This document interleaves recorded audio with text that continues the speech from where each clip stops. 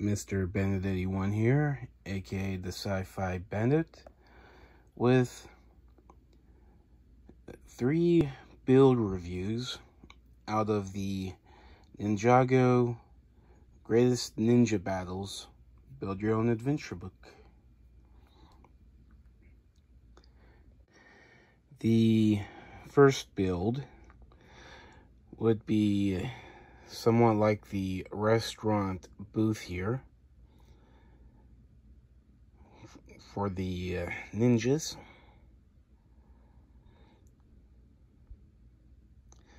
From how it looks here and the actual build, it's going to look a bit different than seen here.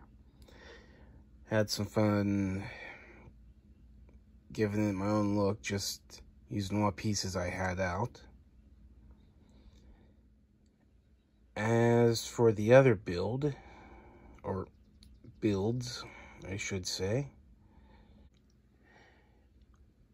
would be the kitchen sink and the stove, or in this, the galley sink and the stove. Figured these 3 builds would go together with another build I put together out of the same book for the Noodle Bar. Figured the Sky Pirate builds for the sink and stove would work good with this place here. Now let's take a look at the first build, being the table for the ninjas. And here we are with all the ninjas with Woo, except for missing Pixel, who might be out on a separate mission at the moment.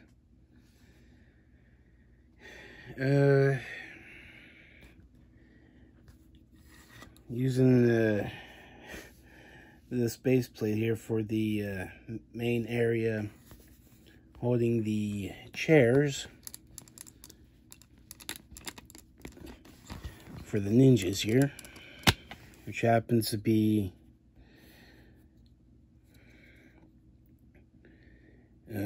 one of these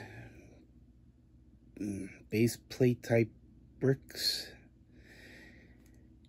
And I was just seeing how these would do for chairs for the ninjas, with a smaller one being used for Sensei Wu here, with a table set up for them waiting for the food to arrive. I know there's not much set up on the table, but they're definitely waiting patiently and talking about an upcoming possible adventure, perhaps, which I've got in mind as we speak, already wrote down.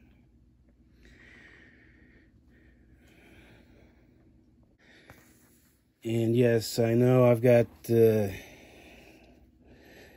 ninjas from different points in the timeline form, including the movies, or movie, except for Nia herself, who came with the Great Ninja Battles book.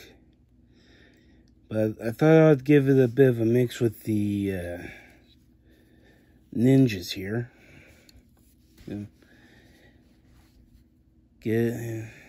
Make it seem like having fun with some different costumes here.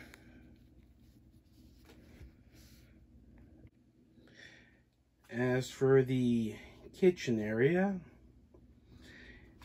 the kitchen sink and the stove area. For a little extra fun, right out of the Ninjago, Lego Ninjago movie mystery packs, thought I'd add the cook or chef character. Make it seem like this was his kitchen.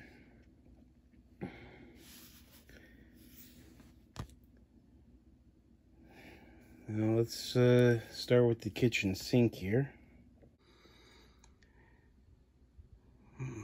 As you can see, there's already some dishes in the sink part itself,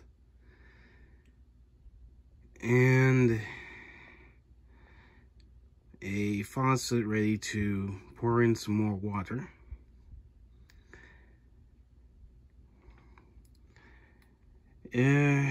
This somewhat looks like what you'd probably saw in the book,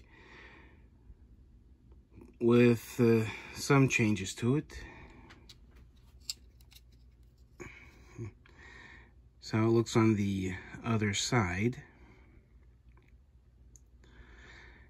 Figured I'd use the swords for a little more decorative part. Plus, if any thieves do try to break in to get that day's profits, the chef can definitely get the swords down if need be for defense or spook off the thieves. Probably. And as for these pieces here, figured maybe soap detergent, some sort of cleaner perhaps, or something for a little extra detail. Just about, can be just about anything you would want them to be for in the kitchen. Moving on to the stove part. As you can see, there's already some pizza, fish, and chicken ready to head on out. This plate heading to one table, pizza heading to another perhaps.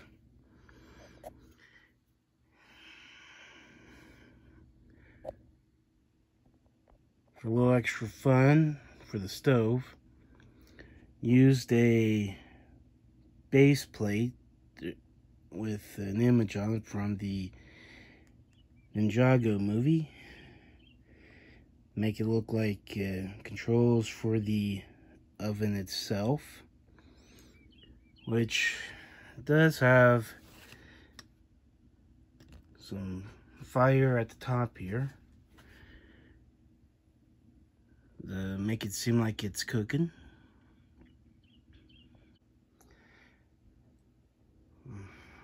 All three ideas right out of the book, and for fun, to separate the kitchen area from the rest of the tables, I did put something together for a little extra fun.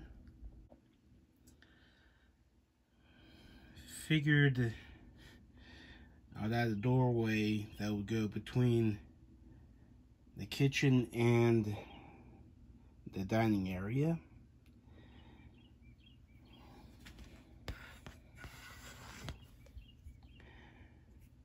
Using the same method with the kitchen sink, giving the doorway some extra detail with a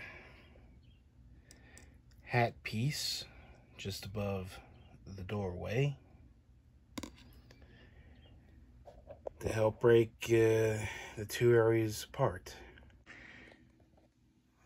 Hoped you enjoyed the video, and until next time, Have a good one.